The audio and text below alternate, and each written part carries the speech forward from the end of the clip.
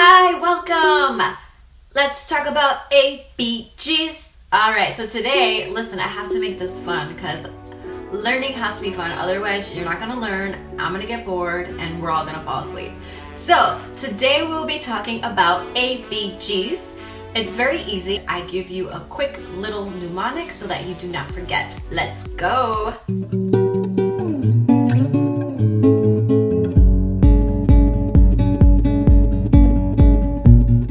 Started.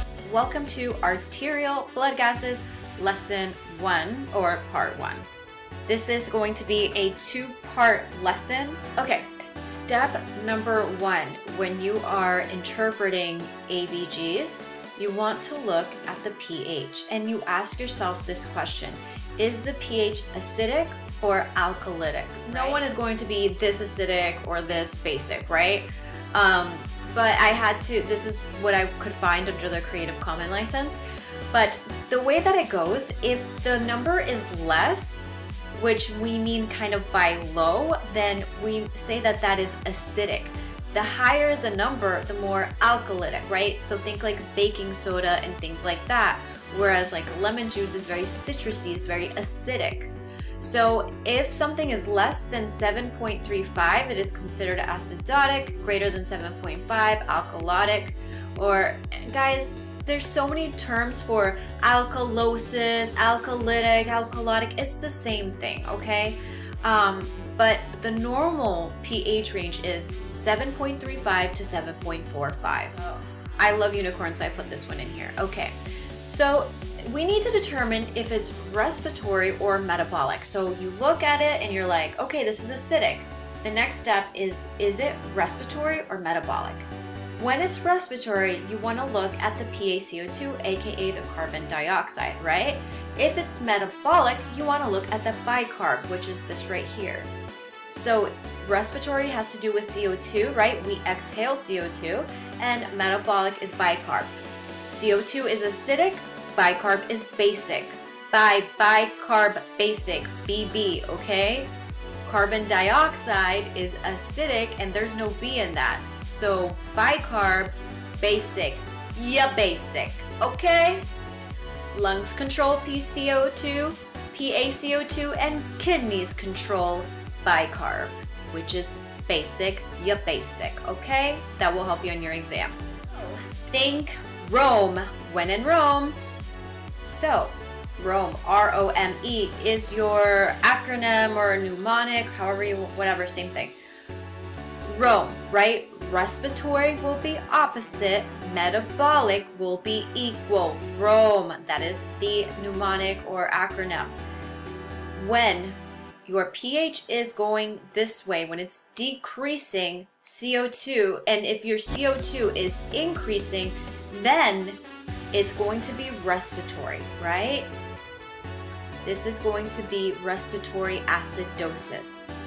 If your pH is high, via basic, and your CO2 is low, then again, look, the arrows are going in opposite.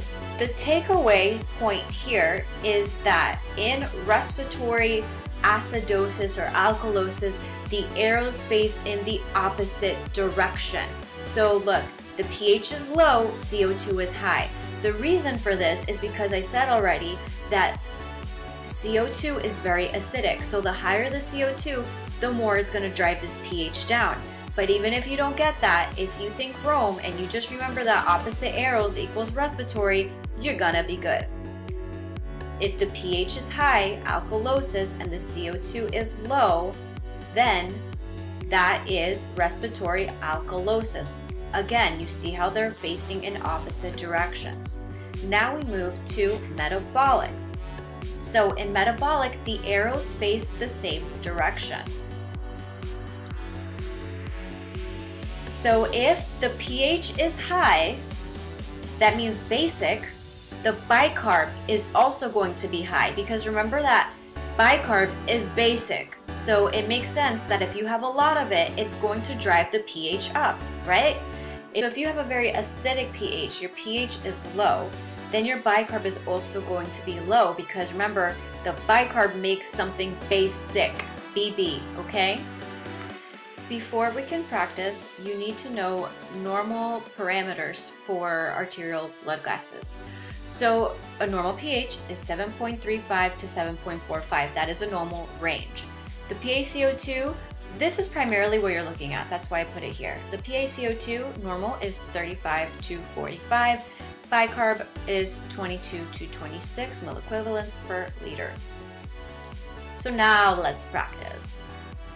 Let's take step number 1 was what? Yes, look at the pH. I will let you see what you think that is. Is the pH high or is the pH low? CO2 is 38. Bicarb is 18. So the answer is metabolic acidosis. We know looking at the pH that the pH is low. The bicarb is low. So looking at this, we know the pH is low. The CO2 is within normal range, so it's not going to be respiratory, and the bicarb is low. Which way are the arrows facing? They're all facing down. And what do we, if we know it's acidosis and all the arrows are equal, right? Then what is it? It's Rome, metabolic acidosis, okay? Metabolic equal, remember your acronym. Remember your acronym, respiratory opposite, metabolic equal. Let's try another one. We have a pH of 7.6. What is the normal again?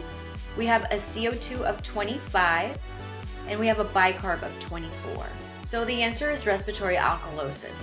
We knew that it was going to be alkalosis because normal range is 7.35 to 7.45.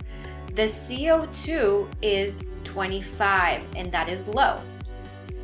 So the pH is high, the CO2 is low, and the bicarb is within normal range.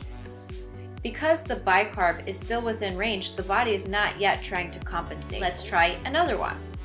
pH of 7.2, CO2 of 50, bicarb of 24. So which way is the pH heading? Is it down or is it high? It's low, right? And then the CO2. Is it within normal range or is it high? Normal CO2 is 35 to 45. So this is elevated. So we have a low pH, a high CO2, respiratory acidosis, and a normal bicarb. pH is low, CO2 is high, arrows are pointing in the opposite direction. Let's try another one. pH of 7.5. Is that pH high or low? Is it acidic or alkalytic? CO2 of 39, bicarb of 36. So it's metabolic alkalosis. The pH was high, the bicarb was high, arrows are facing in the same direction. You see that? It's really just, I mean, just by doing the arrow trick, you will get this every time. Make sure that you watch next week's lesson 2 on arterial blood gases and compensation. Thank you so much for watching. Now go rock out your exam.